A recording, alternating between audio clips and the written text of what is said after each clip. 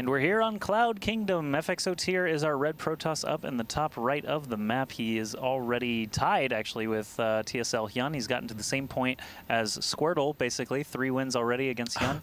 And HyuN is the blue Zerg down in the bottom left. I think it's important to note that it was also all tied up between Squirtle and HyuN going into the map. Oh, wow, Cloud Kingdom. That's a good point. When HyuN made a ridiculous comeback and was able to turn just an enormous engagement around and secure the game. So HyuN certainly has precedent on this map, past success, and we'll see if he's able to keep that going or if TSL can run things from here on out. That's right. TSL actually picked this map, right? Because he just lost. Yes. Yeah. Yes, so maybe he didn't watch. You know, if I was going to be playing HyuN in a best of 9 PvZ, I would probably watch those games between HyuN and Squirtle. I would imagine he did. So he might have just said, "Nah, I'm not going to learn anything. I've played PvZ before." Learning. Yeah, learning. That's silly. Learning is for the uneducated. Yes. And TSL is obviously very well educated because he's has no learning at all. He just doesn't learn because he's so well educated. That makes sense. That's not a logical fallacy or conundrum at all. Clearly. Yep. 15 spawning pool, a little bit later than what HyuN has been doing lately. He had been favoring 14 pools pretty much the entire game. But TSL, on the other hand, has already saved up quite a few resources, looking like he may decide to slap down a 16 or 17 Nexus right away. He could very well do something like a 17 Forge if he's feeling a little bit riskier, but if he feels like he's under a little bit more pressure, but it looks like he's just going to save up for a 17 Nexus. All right, switching it up a little bit. Usually does drop that Forge first, but we'll see what he's got in mind as the game unfolds. He is actually giving up on blocking. I don't know if he realized he walked out of range there, but HyuN does manage to drop the hatchery without too much delay. And he's going to get in here seeing nothing weird at all, actually. Yeah, he's got a pretty good idea of what his opponent is up to, and of course HyuN hasn't really shown us anything different than what he's done in the past. On this map, he has liked to roach rush every once in a while. He'll throw down a quick gas and decide to put on some pressure that way. Doesn't look like he's intending to do that quite yet. And so far for TSL, everything's looking pretty normal. He'll be able to defend the first couple of lings out. I've noticed that HyuN really likes underproducing lings at the beginning, just needs the bare minimum for map control and cleaning things up. A lot of people will produce 4 lings instead of 2, but he wants that extra drone right at the beginning and is not afraid to produce large rounds of speedlings later on if the situation calls for it. That's right. We've seen on Ohana, once he gets a comfortable number of drones, he'll make a ton of lings and try to attack, but on Antigua Shipyard, he produced, actually no, it wasn't even Antigua, it was Entombed Valley, where he made something like 8 lings, and it ended up screwing up TSL so much because he is known to not make very many lings at the start and just drone. So HyuN, actually, that's kind of an advantage. I mean, you build up a reputation for playing a certain way. There's always that option of switching gears and catching your opponent off guard, and it worked out for him on Entombed Valley. But here on Cloud Kingdom, he is going to return to his normal ways and just drone like crazy. That's right. So third base is down and about 60–70% of the way finished up, while his natural did just end up finishing up. So everything's looking pretty normal from him. Did you see that probe? That probe is still in his main. Ooh, hello, probe. Oh, he's gonna get discovered. It's gonna be close if the Overlord. Yeah, there it is. And the queen is just gonna he can just walk over and attack it. There he goes. Yeah, it'd be really silly if the queen was like, "Oh, he's up there. I'll have to walk around and slap him." Should still walk around and slap him though. They used to have to slap. Yeah. Yeah, but now they can shoot. That's right. It's missiles for everyone now. Yay, missiles. Or missiles. Ooh. Fires the missiles. Queens. Ooh. But I'm really tired. So I take a nap. And then fires the missiles. Ah, yes. The days of yore on the internet. Good old albino black sheep and, and Newgrounds and E-Bomb's World. Yep.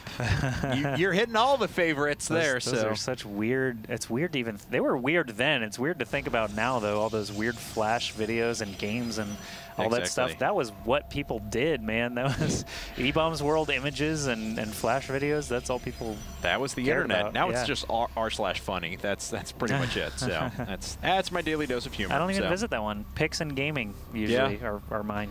Yep. Well, of course, StarCraft and League of Legends as well, but. Well, StarCraft's like my homepage, exactly. r/StarCraft, but anyway. That goes without saying. HyuN I mean, even his timings of when he's been putting up his various different structures have been very consistent. He's varied between 41 and 45 drones pretty much the entire time. Is when he started his Roach-Horn Evolution Chamber and Lair, but it's all pretty much happening at about the same point. We can see a quick robo for Tier at the moment. He's actually building that in, interestingly, next to his gateway, so if the units had gotten in there, or an Overlord had sacrificed itself a little while ago, may not have thought to click on the robotics facility, but now it's a little more exposed. That's true. HyuN does have a couple of Overlords on standby waiting to sacrifice themselves so they can get a little bit more vision, so he might be able to figure out what's going on here soon. Nexus did get planted at the 3rd for Tier, but it could be interesting timing as these Lings are running across the map right now. Obviously, he's not producing any more Lings right now, so he is gearing up toward probably Roach speed. You can see the range upgrade, the range damage upgrade actually going now. 8 Lings in production. 10, 12, oh my. All of the Lings, and looks like they're going to try and get in there. The Sentry is actually able to dispatch of those Zerglings very efficiently, and a little bit of energy is used, but it keeps them pretty safe. And now the extra 18 Lings that are popping out from HyuN actually don't look as scary without those 8 to 10 that were already sacrificed up at the front. So it's a much more manageable goal for the Sentries to be able to deal with them. That's right, and it was just calculated by HyuN. He said if I get in there and do any damage with these first 10, then, or first 6, then this follow-up is going to be just even more scary. But as you said, when you have a cleanup like that, 18 Lings not really as formidable, and obviously now Tier knows that this is coming because his Zealot is getting picked off at the Zelnaga Tower. He knows where to put his forces, he at least knows where to keep an eye on things, and Infestation Pit actually coming up now, actually just finishing for HyuN. Pathogen Gland starting immediately. And is this going to finish in time? It does! And of course, Overseer is one of those units that get full health again once they finish morphing, so he does make his way out of there, drops a Changeling down behind, and scoots on out. So Tier sitting on a pretty defensive position now, making sure that he's keeping himself relatively well walled in. We see, though, a market difference from HyuN. HyuN had been favoring, you know, whether it was relatively quick Hydralisks, basically just more aggressive play, but now he's playing for that super late game. He's taking the entire map. He's got 5 bases in total coming up soon.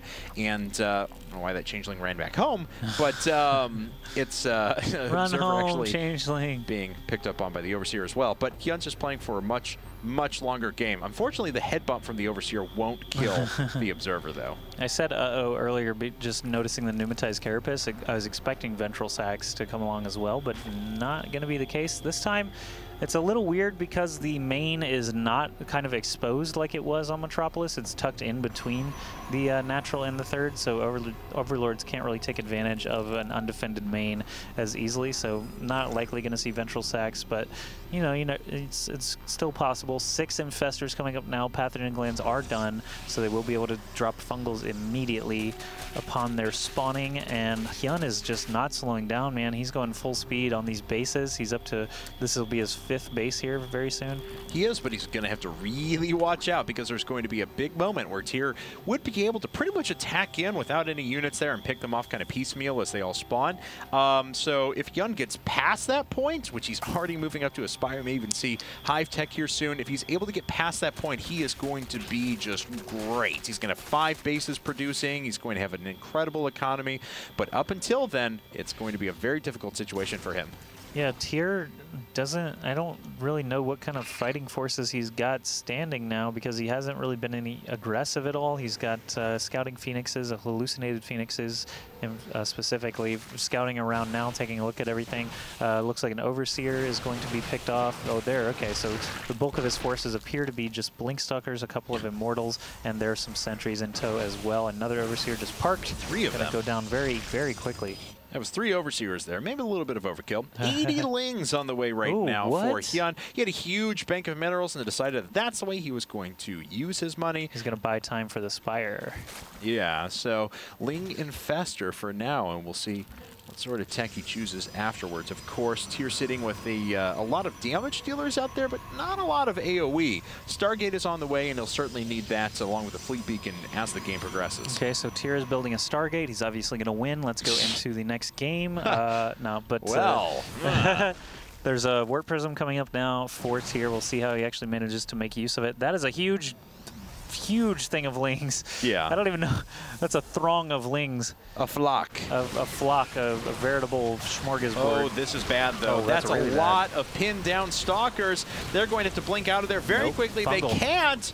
And the fungal is able to, he just continues to recycle those, even catching a few sentries there as well. Man. Despite the very, very good force fields there, keeping some forces alive, that's still a lot of stuff moving out for HyuN at the moment. That's such a clutch number of both infestors and lings to be able to do what he just did and totally surround those stalkers and fungal them just to kill them completely. These stalkers warped in very risky position there, but they do manage to blink out.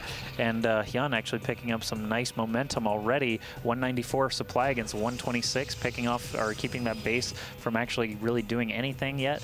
Fleet Beacon is coming up for Tear, but he's so far behind now. I think unit production, yeah, he's adding on a bunch of gateways now. Unit production is going to have to be his focus here for the next few minutes just to keep up with HyuN. I think even because he's sitting so mineral heavy at the moment as well, just huge rounds of charge slots wouldn't be the worst idea in the world. And there we go, charge is actually on the way now. So certainly you could get in there and do some pretty good damage with those. And a 3-base Protoss, even at this stage of the game, is still nothing to sneeze at. As add that to the list of many things that we don't sneeze at. I would never sneeze at that. But HyuN trying to just kind of bully his way up the front, but force fields were pretty good from Tear once again. All right, so we need to come up with new sayings instead of nothing to sneeze at or shake a stick at. Yeah. Let's say that's nothing to throw a puppy at, for example. I'm good. Yeah. Nothing to throw a puppy at. Something like that. Okay, I'm good with that. That's very cute as well. Maybe nothing to hurl at. So, well, anyway. Well, we'll come up with more as we cast the next million games.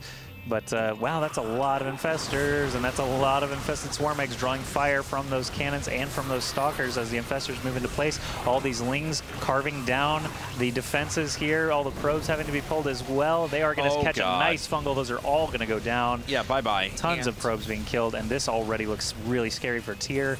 Not sure what he's going to be able to do here. Yeah, and HyuN still saved a few fungals as well. He's going to try and take down this Nexus, but the it looks like he's just going to bypass it. Whatever, giving up the Nexus and just running. Wow. Now to try and save his natural, but HyuN just keeps marching forward and keep taking out very, very nice structures. And because of the full wall up at the front, he can't get up the ramp in time. There still isn't that many forces left over for Tear. That's still a tight choke that he can't really get his Immortals through. His Stalkers, 21 Infestors in production. What are you doing, HyuN?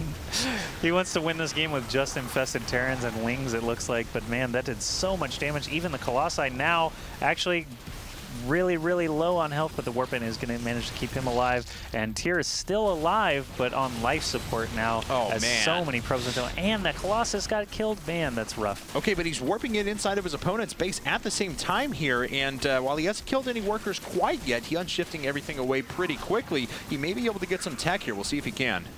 Right, but I mean, anything. Oh my God! 21 infestors, like I said, that's just an insane amount, and these infested Terran are going to be able to pick off that Warp Prism, no problem. So no more Warp-ins, no escape plan for the Zealots, and Tear realizes I need to win because rebuilding is not an option. Spine Crawler is already being placed all over for HyuN, and these Fungals, I feel like, are going to be the nail in the coffin. The Fungals keeping the Blink Stalkers in place is going to be too much for Tear to handle.